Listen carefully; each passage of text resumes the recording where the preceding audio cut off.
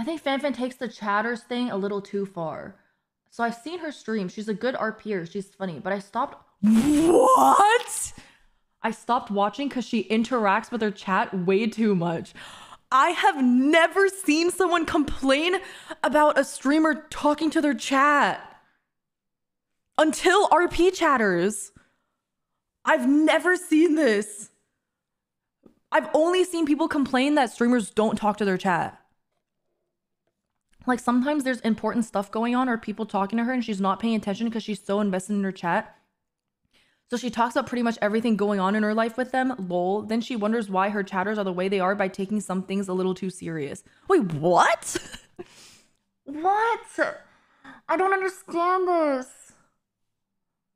I'm not an RPer who decided to stream. I'm a streamer who decided to play RP for my stream. Do people